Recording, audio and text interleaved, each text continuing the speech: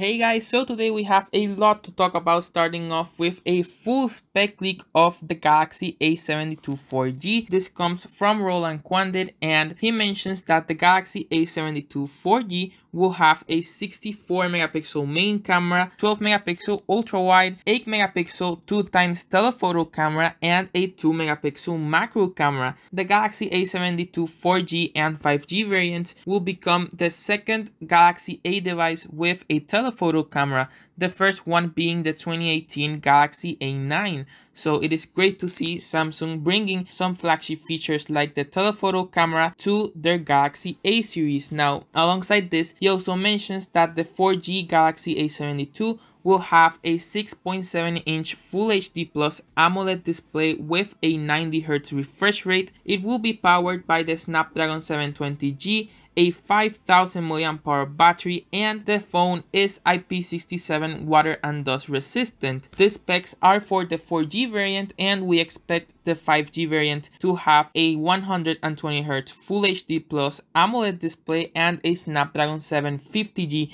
which is a big upgrade over the 720G on the 4G version. He also mentions the prices and memory configurations of the Galaxy A72 4G.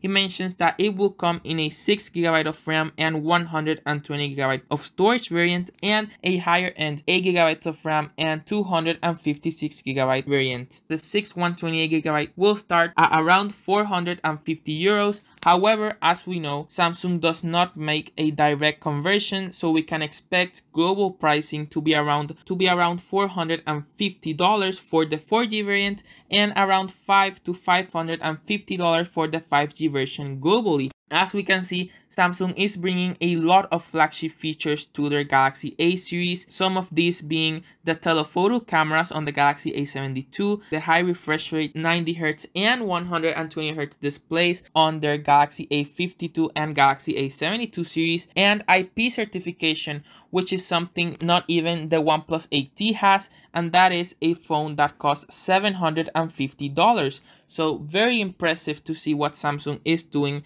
with their new Galaxy A series. So very excited to see all the features that these devices will bring. Now going to other news, yesterday we saw a confirmation that Samsung is indeed working on a Galaxy S21 FE. The model number for the Galaxy S21 FE is SMG990B. We expect this device to come in a 4G and 5G variant, which would mean that we would see an Exynos 2100 and a Snapdragon 888 variant. Alongside this, they also reveal that there will be a 100GB storage variant and a 256GB storage variant. The Galaxy S21 FE will also come with One UI 3.5 out of the box. And lastly, the report also mentions that Samsung will launch 4 colors: gray or silver, pink, violet, and white. So very exciting to see what Samsung will do with the Galaxy S21 FE, and mainly what will they do to differentiate the Galaxy S21 FE from the Galaxy A72 5G, which, as we know, will bring very similar specs, especially in the camera and display department,